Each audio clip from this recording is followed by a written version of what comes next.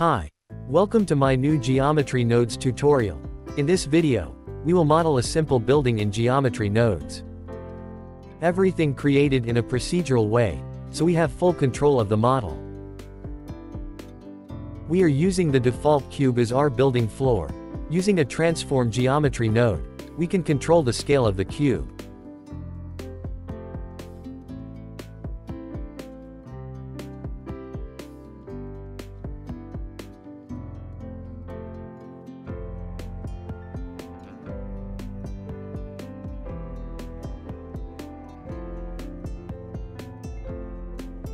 After scaling the floor, now we can add a wall.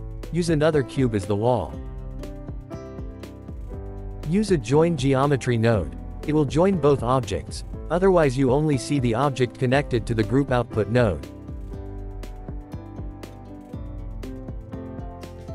Now add a transform geometry nodes to the wall object. Use translation to move the object.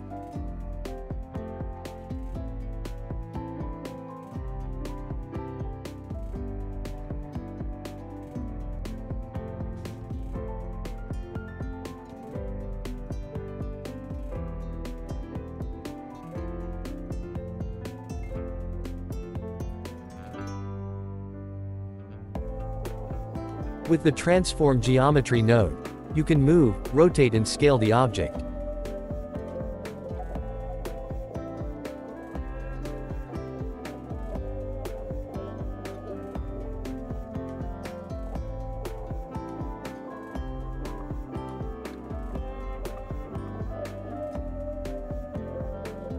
Now we can make a roof for our building. For that we can duplicate the cube.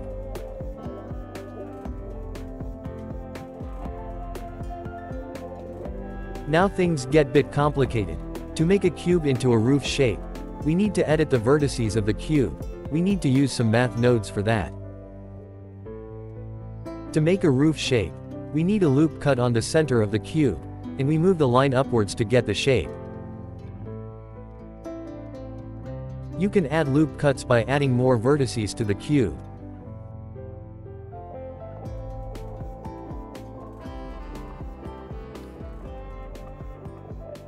Now we have the loop cut on place.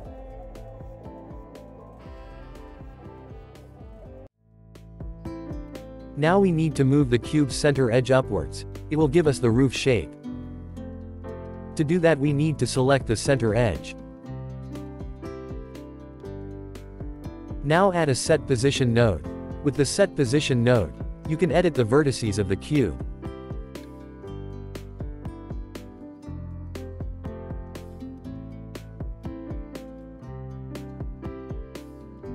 Now we need to get these two vertex. Combining these two vertex we can get the center edge.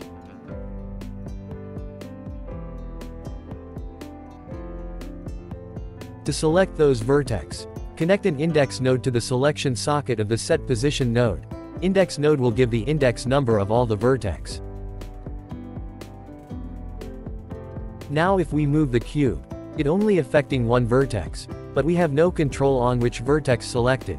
How can we select our desired vertex?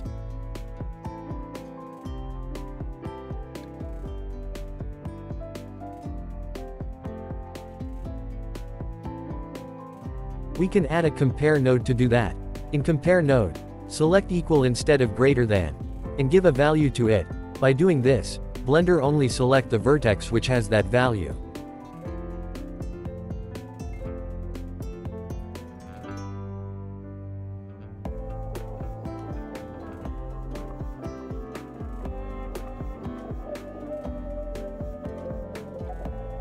Now the value we are using is a float, which is not ideal for selecting vertices.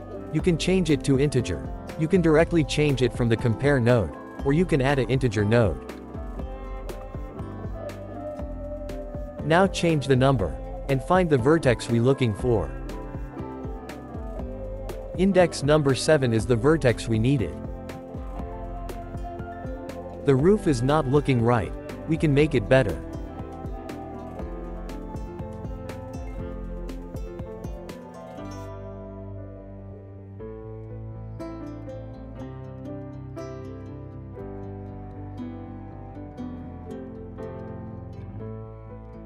Now we need to find the other vertex. We already have the nodes to do that. Only has to duplicate it. No need to duplicate index node. Because we are only changing the value of the index, we can do that by an integer node.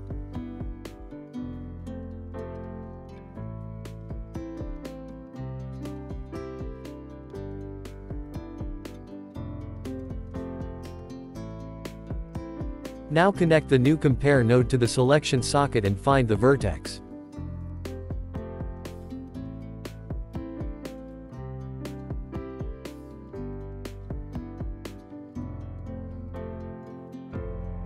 Index number 10 and 7 are the vertices.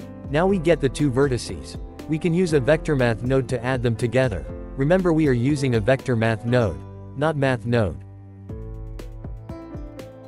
We need to move the vertices along the line, which will give the roof more controls.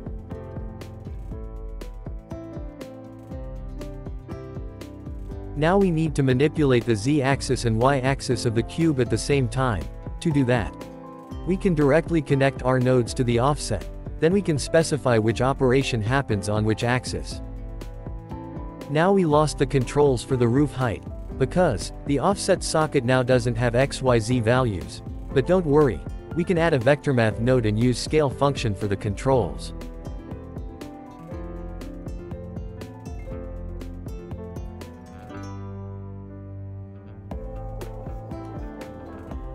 Use a combine XYZ node to specify which axis we want our scale. To get the roof height, we need to use the z-axis of the combine XYZ node. It will limit the scaling to z-axis.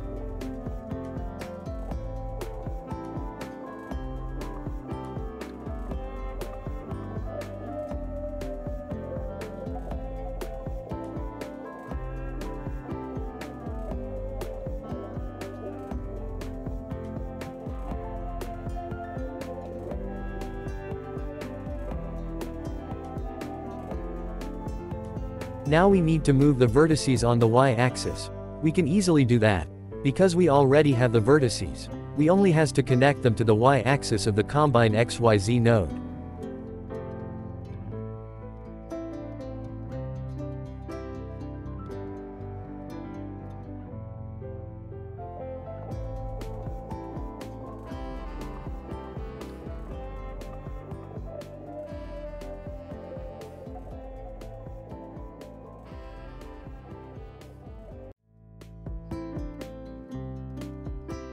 We can add both vertices using a vector math node, just like we do before.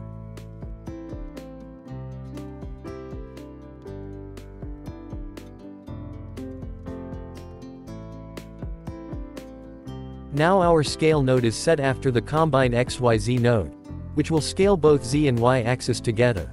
We need to scale those axes individually. Connect the scale node before the XYZ axis.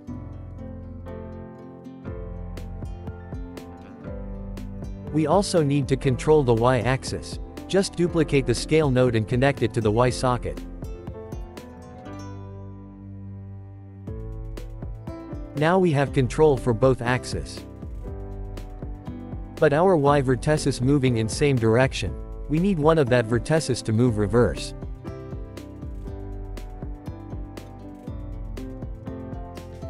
Add a math node multiply on one of the compare node which connected to the y-axis, and multiply it by -1.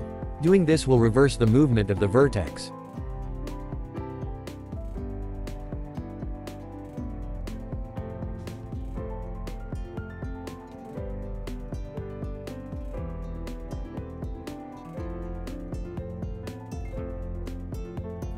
We have all the nodes in place. Now we can make our roof controls easily accessible. Duplicate the group input node. Group input node has a free socket. If you connect any value to these socket, you can control it from the modifier tab. Connect the scale node to the free socket of the group input node. Careful not to connect it to the geometry socket. Now press N key on the keyboard, which will bring a sidebar menu. From the sidebar menu select group. Now you can see the scale function there.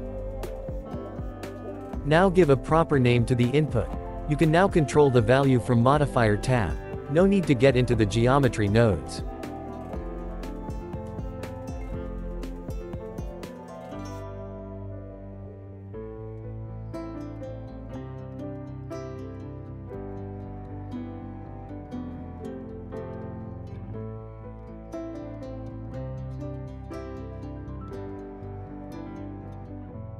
Now the roof can be scaled infinitely. We need to limit the roof height. Find a good minimum and maximum for the roof height. After you give a minimum and maximum value, the roof height will not exceed these values.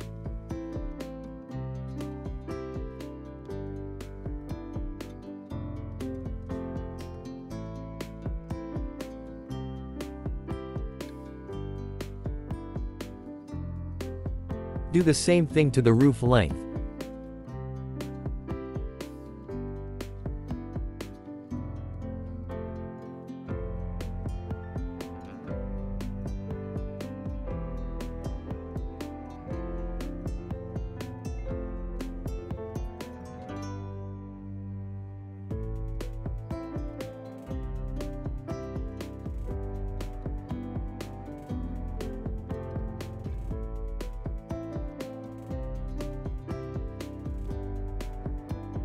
Now we have finished our modeling.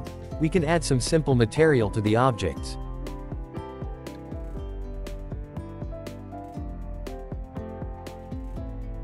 Add a set material node on all the objects. Create 3 materials and select the desired material from the node.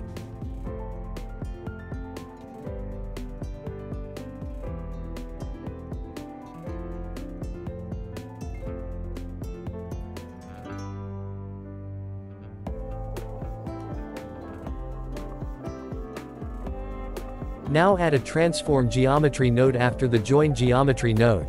With this node, you can scale, move, or rotate the full building.